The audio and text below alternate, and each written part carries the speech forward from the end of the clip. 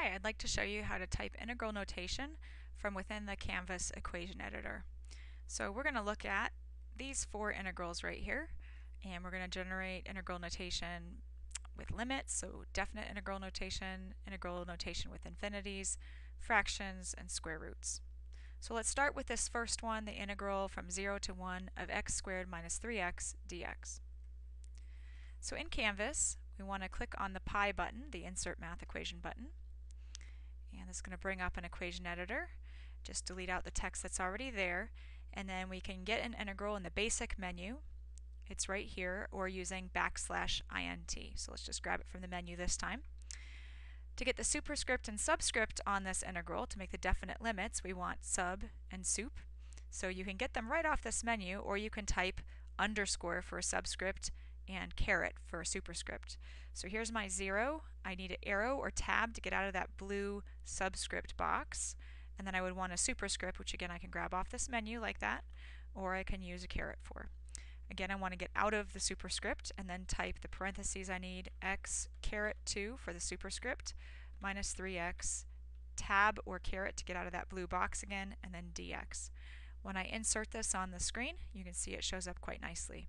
If I want to edit this, I just need to go back into it, which means I click on it on the screen, go back to the pi button, and then I should be right back in the equation editor. So then I could change something on the screen, say that to a 4, and reinsert the equation, like so. Okay, let's go ahead and do one with an infinity symbol now. We'll do this one all with the text. So I'm going to click on pi to insert an equation, backspace out this 1 plus 1.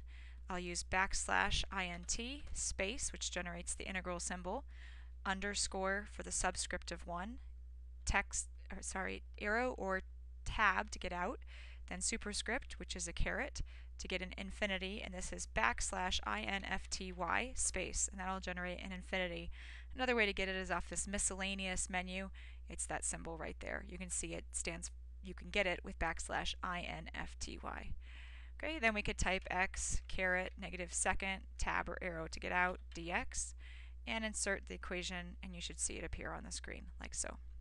Okay, let's do one with a fraction now. So let's go ahead and move this down a little bit, insert a new equation, backspace out of this stuff, \int for integral, and then to get a fraction, let's just start typing the numerator. Let me remind you what it is we're trying to get here. We're trying to get that x squared minus 3x over 3x dx.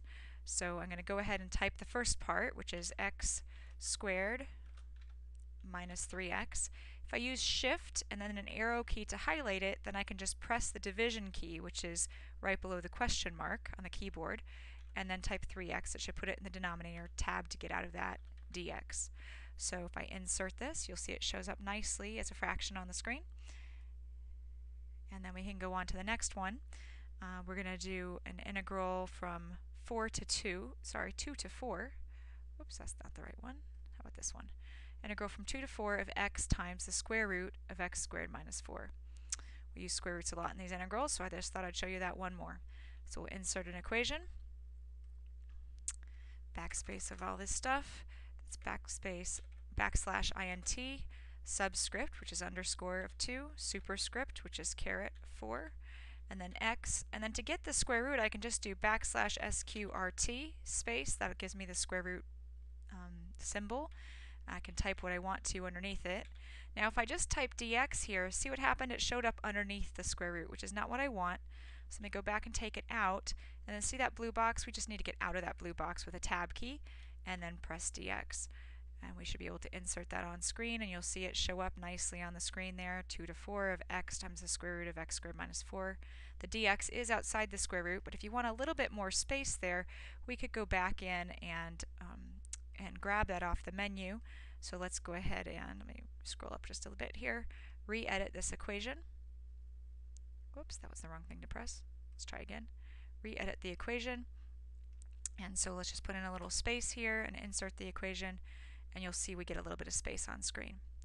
If you'd like some more tips on using Instructure Canvas's equation editor, you can find them at busynesssgirl.com/resources/handouts.